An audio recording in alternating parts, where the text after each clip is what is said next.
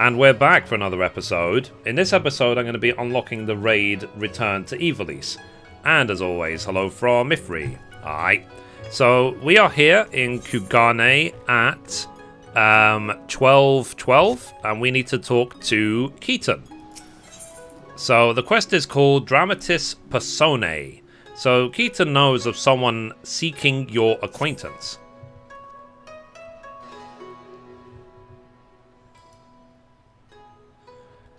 So, welcome, milady. There is a young maiden here who would speak with you.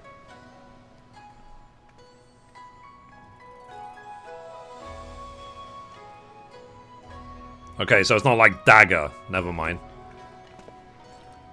So, miss, the adventurer has arrived.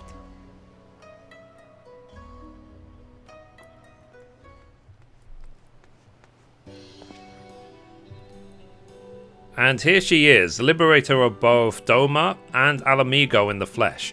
I am Lena Mayrafle, correspondent for the Raven. You may recognize me from my expose on the secret lives of the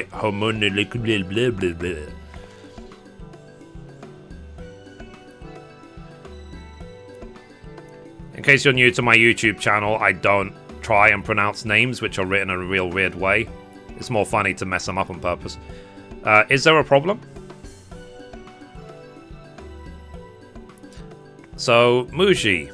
That would be my sister. People mistake us all the time. Same profession, you see, and we do bear a passing resemblance. When last I heard, she was still assigned to the Botanist Guild in Gridania, poor thing. But enough small talk. It's not for nothing that I've been standing here since yesterday morning of the off chance you'd pass by. Yesterday morning, or have you been waiting several months? Sorry, Mithrie was busy. She was trying to keep her hairstyle the way it is. No, I am here because actually it's best you heard it from Alma. I am but an observer. Alma being... Alma, come. I found her.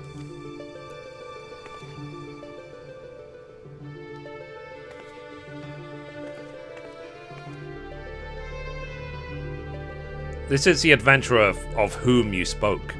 Question mark. Indeed it is.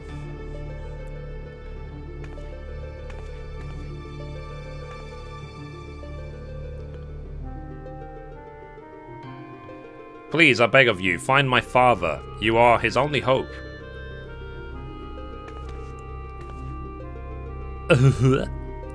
It's alright, Alma. We are attracting unwanted attention. Might I suggest a change of venue?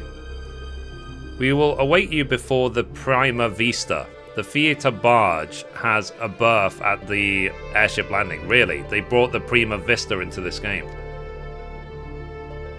If you've ever played Final Fantasy IX, it's the airship at the beginning of Final Fantasy IX that carries around the troop around the world.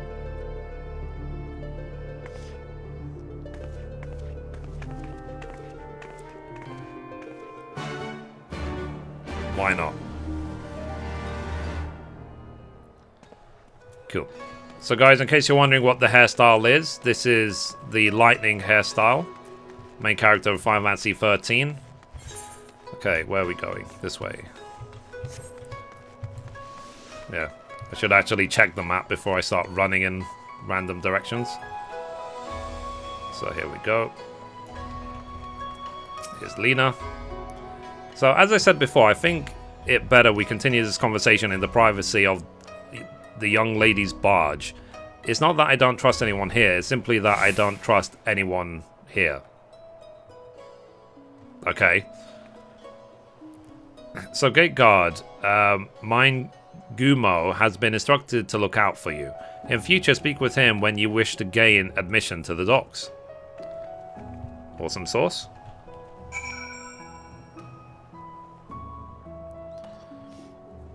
Cool. Aha.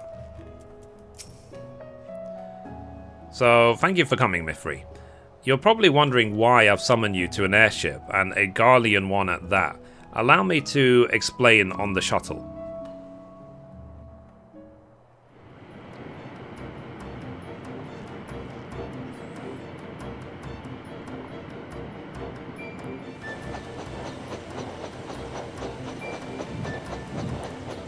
This is cool.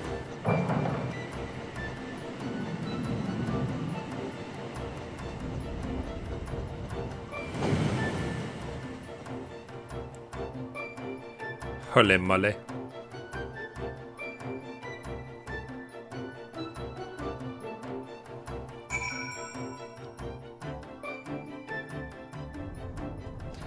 Okay. Well, they really went all out for this one, didn't they? So, the Prima Vista serves as both stage and home to the majestic Imperial Theatre Company.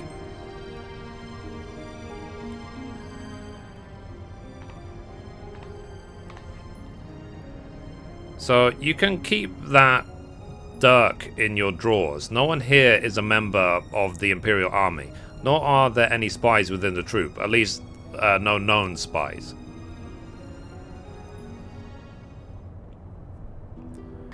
Ask anyone and they will readily attest. The majestic Imperial Theatre Company are the finest practitioners of the dramatic arts to be found anywhere on the three great continents and beyond.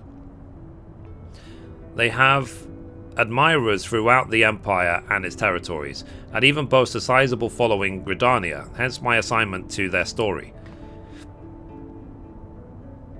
It's a little known fact, outside Garlemald at least, that the late Emperor was a devoted patron of the arts who supported various theatre troupes to the tune of much coin.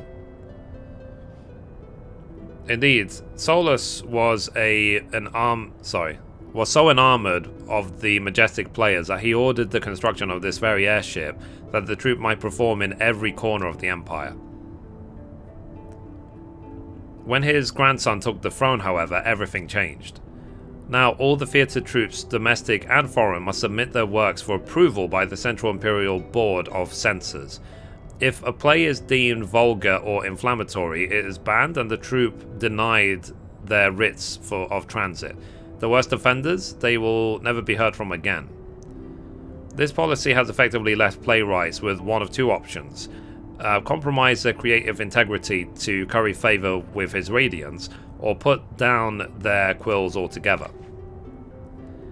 The principal of the Majestic, however, chose a third option, to express his disapproval of the new Emperor's policies obliquely in ostensibly political works. I can't even read anymore. Jesus. So pray forgive my earlier outburst. I am Alma Bass Lexer Tale of Principal So mayhap you have heard of my father's latest play, the Zodiac Brave story. On the surface, it is an innocent retelling of a well-known Garlean fairy tale, hardly worthy of the censor's attention. But beneath it is something quite different, a fact the censors failed to spot when they approved the manuscript for public performance. The play quickly became a huge success. The common folk loved its fantastical story, while the learned classes appreciated its true message. By the time the Imperial Board of Censors realized their mistake, it was too late. No longer in a position to prohibit the performance outright without admitting fault, they took aim at the company's purse strings instead. Before long, noble patrons began to withdraw their support, fearing to be associated with the troupe, and by the end, even the learned felt compelled to feign ignorance. By bleeding the Majestic of their funding, the censors robbed them of their voice. And none of this has made it any clearer as to why you're here, right? Allow me, Lena. Oh, Sid. Hello.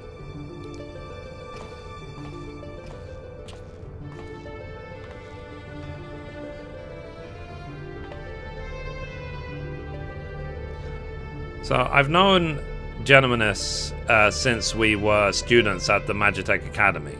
When I heard his daughter was in Kugane looking to enlist the aid of an adventurer, I felt compelled to give her your name. Sorry for not announcing myself sooner, old friend.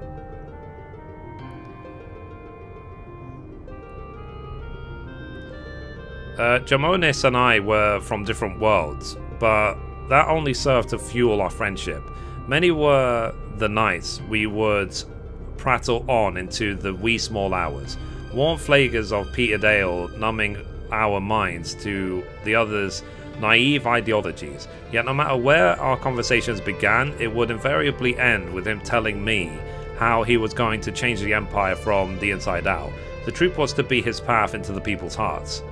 Even after the Empire forced him from his home, Jamonis never gave up hope that his work might change the world.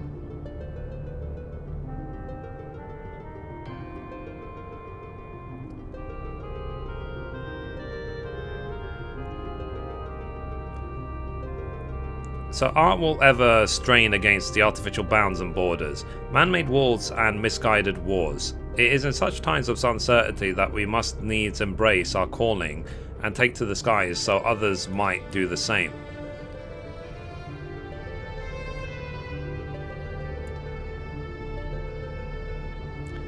So what I'm trying to say, rather poorly I concede, is that not all Garleans are hewn from the same stone. Just as there are those who pledge their lives to the Empire, I would never think to question the authority of its leaders, there are those like Alma's father and myself whose love for their country does not blind them to its flaws. Still, trying to sell the sack of sunflower to an Alamegan or a Doman who has watched his family consumed in the flames of a Magitech Reaper.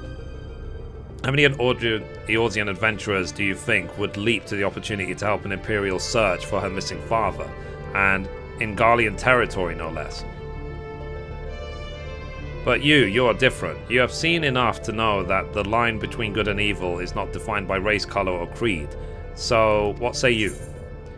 I could never turn my back on a damsel in distress. I would make a poor adventurer were I to shy from adventure.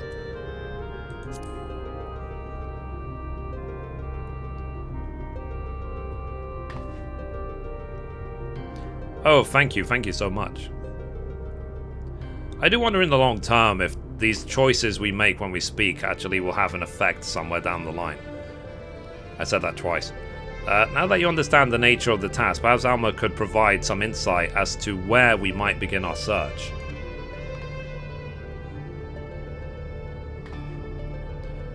So, shortly before my father disappeared, he began work on his next play, a successor to the Zodiac Brave story. I am getting ahead of myself. Please follow me. I mean, isn't the Zodiac Brave story to do with the relic? Like, I wonder if they're gonna say that the next relic is in, like, the Garlean Empire or something.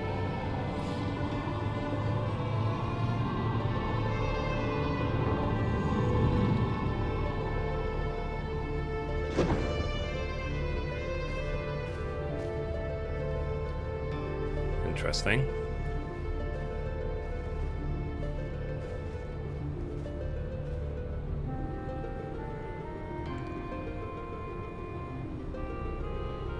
So through adventure and hardship, young Delita, a boy of common blood, becomes a hero, culminating in the birth of the mythical kingdom of Ivalice. But that is where the story ends. There are no records of anything that follows. Was Principal Jamonis simply going to invent something? My father believed that he had discovered evidence of a second hero, one whose efforts went largely unnoticed, but without whom Delta would never have risen to the throne.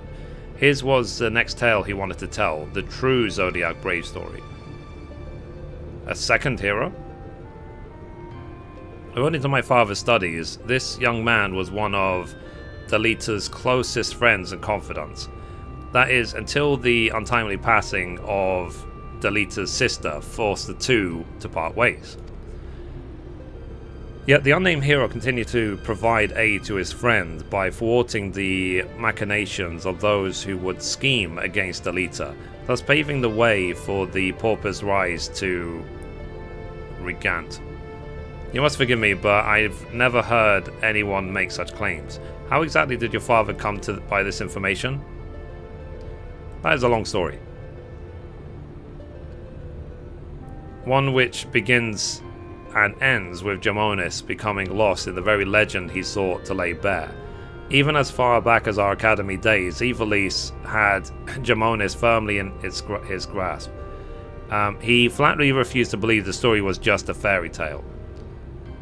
So when he was finally driven out of Garlemald, it was only natural that he should choose this of all places as his refuge. Was it not, Alma? That is correct, Master Garland. As long as has been my father's belief that the ruins of ancient Ivalice lie beyond Naxia, buried beneath the sands of the Dalmasca Desert. Poor Dalmasca, the kingdom prospered in relative isolation for countless generations until the Empire came calling. When not touring, my father would organize expeditions into the Dalmasca Desert to search for proof of Ivalice's existence. Sometimes he would bring back strange artifacts, ancient tomes and crystals unlike any others.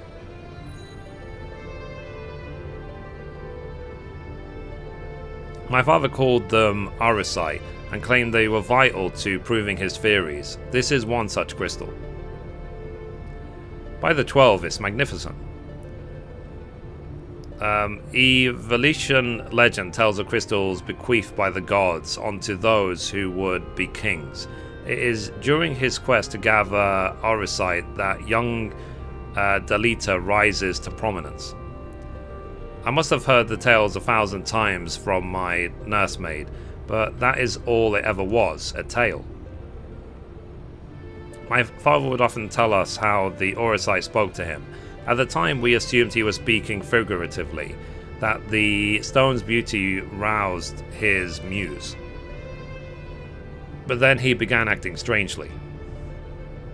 How so?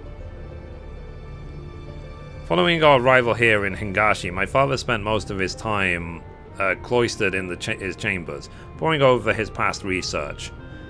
And though he was alone, we could oft hear him in conversation. It was not uncommon for my father to recite the lines as he wrote them, but it soon became clear that this was something else. It was as if he was talking to my mother who passed several winters gone. Might this not have been out of mere loneliness, or perhaps the strain of your flight from Garlemald? Possibly, but that would not explain the voices which answered him.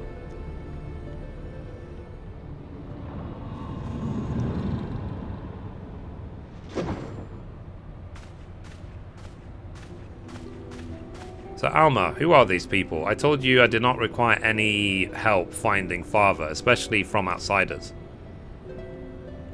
So good for you to join us, Ramza. Allow me to introduce... Enough, Master Sid. We may be shunned by the Empire, but we're still Garleans, and we still have our pride, unlike some it seems. We require neither aid nor pity of foreign rabble. Have you forgotten where you are, brother? It is we who are the foreign rabble. This land and its customs are still but unknown to us. We would be fools to conduct our search without a proven guide. Your sister is right, Ramza. As for my good friend here, your mistrust is ill-placed. I will personally vouch for her character. In all the time I have known her, she has never once let anything as insignificant as race, creed, color her judgment. You are lucky to have her. But we would have you, Master Garland. Why do you refuse us? You know why. Unless this affair with Omega is resolved, my hands are tied. It pains me to refuse you and your sister, but it pains me far more to leave Jamonis to his fate. I am sorry. You need not apologize. I let my emotions get the better of me. After what happened in Rabanasta, it may be time to admit we're out of our depth. My brother's last expedition met with tragedy in the ruins of the capital city. He barely escaped with his life. The Empire turned Rabanasta into a death trap. You were a fool to set foot there without a proper escort. I realize that now, Master Garland, but at the time I saw an opportunity to rescue our father and I took it. Whatever led you to believe your father was in Dalmasca's capital? My father's fascination with Ivalice legend began with a trip to the antediluvian city long before the war. Call it a premonition, but something tells me that it is where he has returned. Now, you must excuse me, I need some time to think.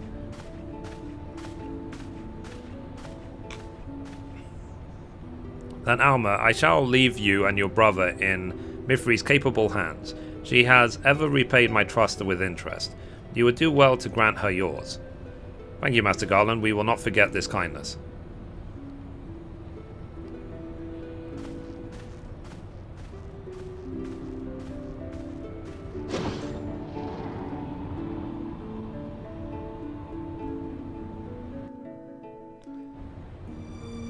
Cool. So let's carry on.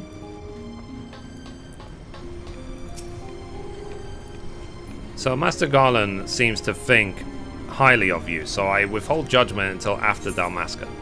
Cool. Right, next quest is called A City Fallen. Ramza is itching to depart.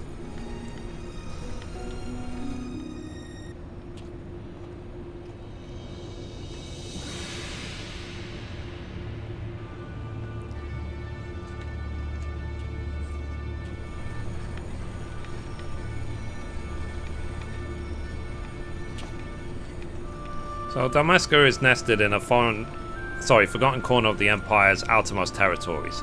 I do not foresee any trouble from the standing army, but would suggest committing to memory the locations of each of the barge's exits, just in case.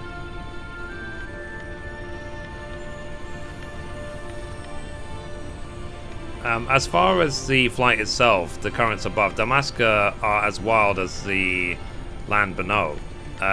You may want to hold on.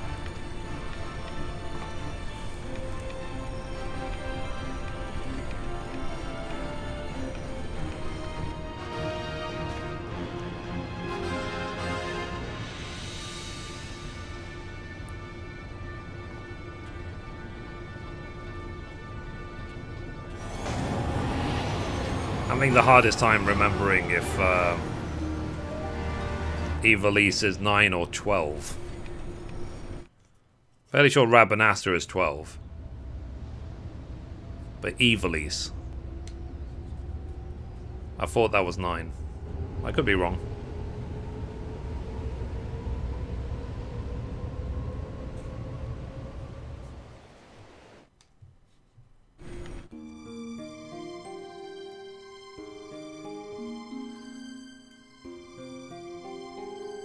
I guess it's been a while since I played these games.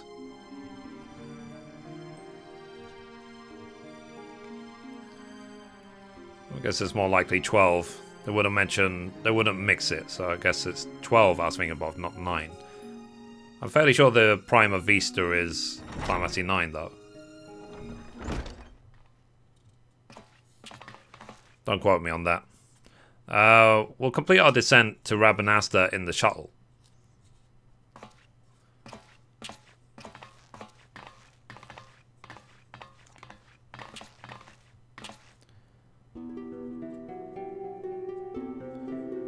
So who's that dragon head? Ramza. I thought I made myself clear, Alma. The capital is simply too dangerous. Father would never forgive me if I were to lose you trying to rescue him.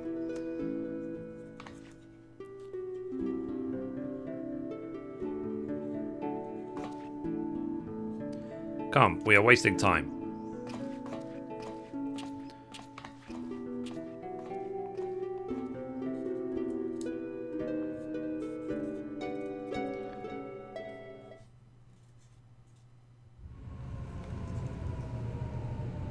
I wonder what the name of the Final Fantasy IX world is. Rabanastre. I wonder if it will have the same music as Final Fantasy XII.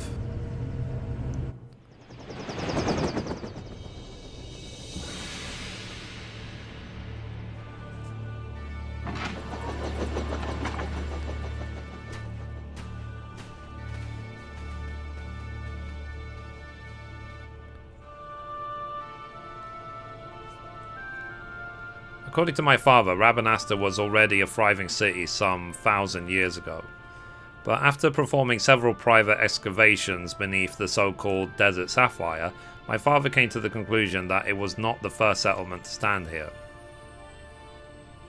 Then your father believes that Rabanastre sits atop the royal city of Lesalia, capital of Ivalice. But if that's true, it could change history. We would be famous. Famous? Are you sure you don't mean rich? Pah, your kind are all alike. Parasites grown fat on the sweat and suffering of others. Bold words for a boy of but 16 summers. And what, pray tell, have I done to deserve such spite? I only wish to learn the truth behind the disappearance of the Empire's foremost playwright. If that should lead to something bigger, well then, I would be the worst reporter in the realm if I did not pursue it. So, nah. I need to play through all these old Final Fantasies to actually try and remember everything.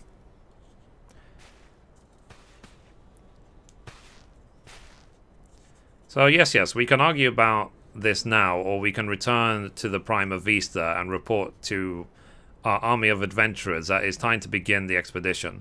I humbly suggest the latter.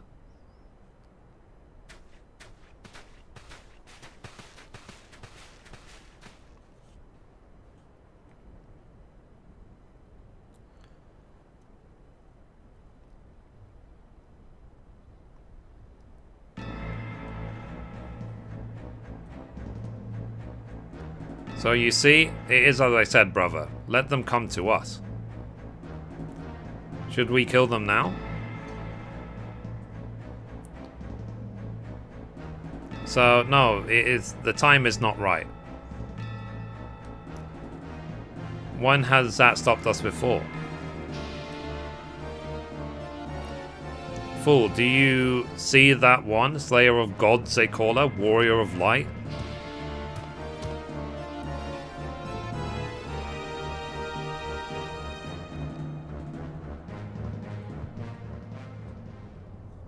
Yeah, don't mess with the Mithrie. Yeah.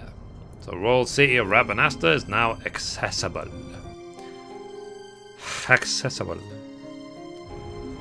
Cool. Alright.